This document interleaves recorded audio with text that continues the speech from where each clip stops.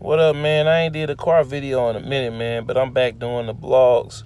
The vlogs, y'all hear my voice is scratchy like Kanye. But Kanye was brave, man. Kanye was brave. I know a lot of people ain't gonna agree with me, but he was brave to go up there and talk to the president. You know, to say, you know, to have the guts to go talk to him and say we need to have jobs on our soil. To say that we need to have prison reform, to free certain people, exonerate certain people from jail that was doing good for the black community. And not to say, because, I mean, we had people go meet the president, the hobnob with the president, but nothing really ever got done. You know what I'm saying? Like, I don't agree with what the president stands for, who he with, you know, the stuff that he approves and all of that. But, and I don't agree with all of Kanye's statements. But the fact that against all odds, this is Kanye, classic Kanye, against all odds, he going for what he know, and that's what he believe in.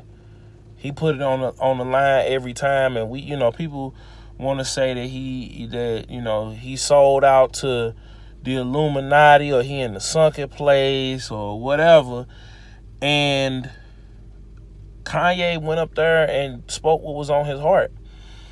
I still am a little bit upset about the whole thing with him and Drake, and how that, you know, him, Pusha T and Drake, and how that it transpired, and the stuff that we finding out now.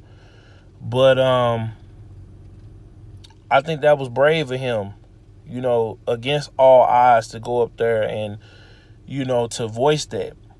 And I think if all the artists came together, all the athletes came together and started lobbying for people in their individual, you know, communities, you know, whether it be Kanye and all the artists in Chicago, get, you know, fund the candidates, because they got the money, you know what I'm saying? Fund the candidates that's going to make the changes, that's going to give the job, put the jobs and the training back into the community, and, you know, train the police force on how to deal with certain things. And then, you know, people standing up against, you know, the artists standing up against crime. You know, people tell their stories, but standing up against crime and standing up against racism and everything else like that, it would, you know, it would be a better place. And I think the people too, once they see that, it'll inspire them to change. Because, you know, people always say black folks don't appreciate stuff. So, you know, it has to be a consecrated effort across the board, you know, with all of the people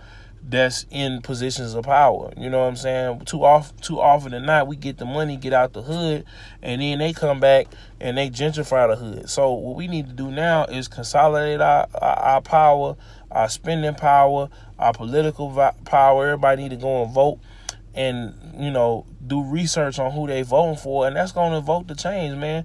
But if everybody is arguing with each other, and we don't get together to get stuff, make stuff happen, and get stuff done, it ain't going to change. And everybody going to be mad at Kanye, and everybody going to be mad at Trump, and then he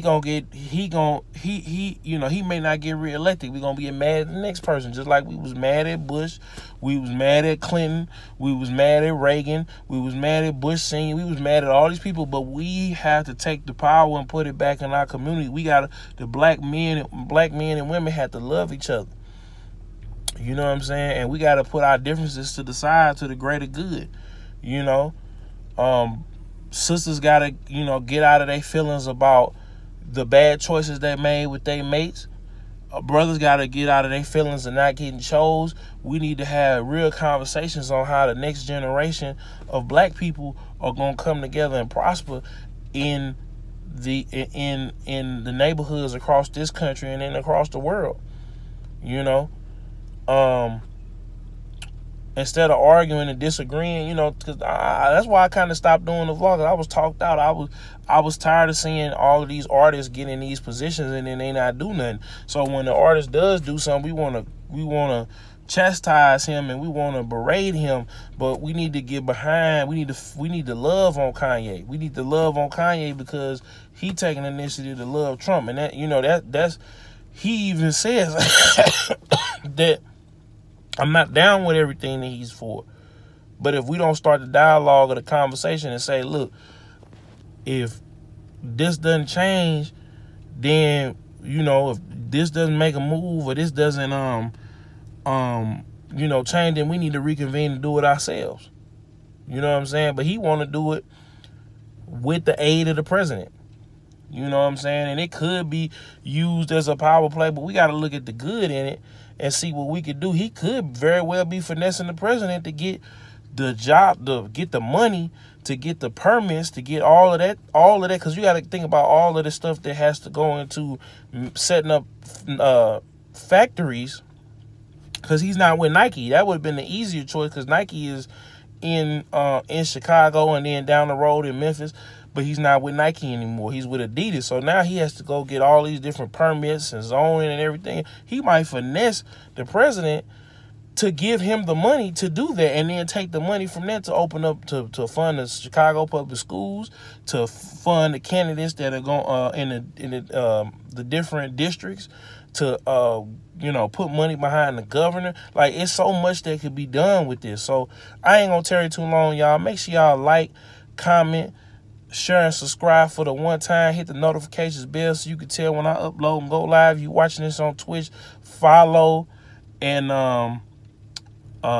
turn the notifications on. Facebook, like, comment, share, turn them notifications on so you see everything first. It's Big Kills on. I'm out. Peace.